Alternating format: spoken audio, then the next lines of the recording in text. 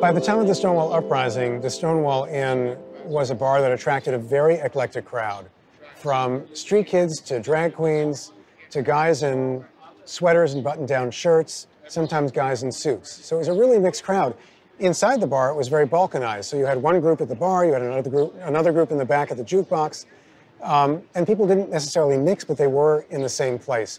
Stonewall wasn't the only bar for gay people in the village. There were all different kinds of bars, but Stonewall was a place where gay people could dance. And that was an exceptional place in the gay bar ecosphere of Greenwich Village in 1969. The Stonewall Inn was kind of a very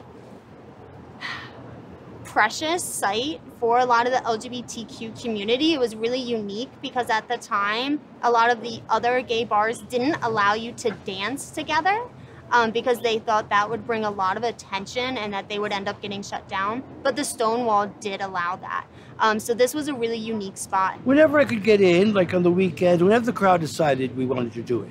Sometimes there were people that were fun, we knew were going to be in there, we'd go. Sometimes no. And you couldn't always get in. There was someone at the door that would let you in or not let you in. And they had their reasons for this. I did go to Stonewall. Didn't dance too much. I wasn't such a great dancer, you know. Slow dance here with the girls.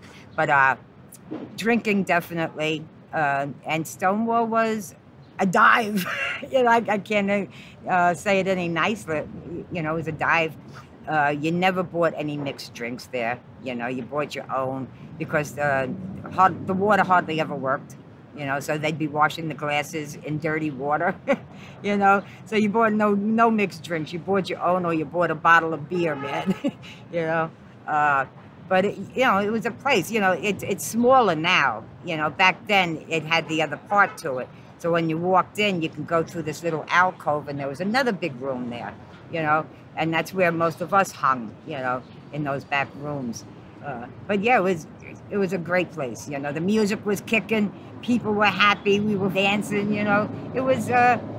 It was good, except when the cops came to, you know, raid the places.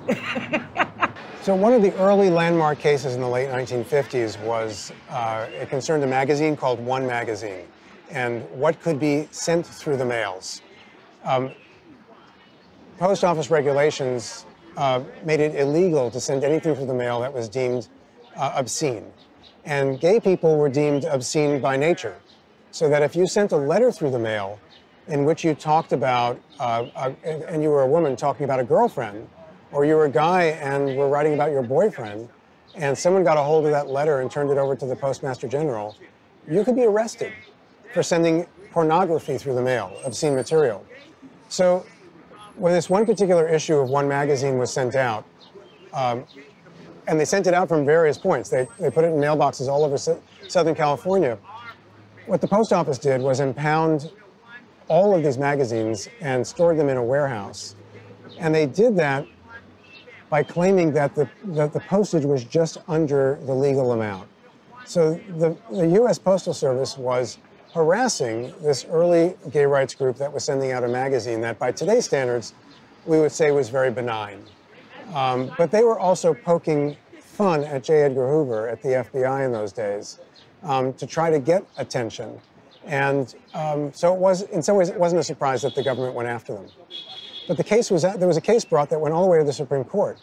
And that we can mark as, I think it was 1959, as the beginning of when it was permissible to mail material through the U.S. Postal Service that contained discussion of homosexuality.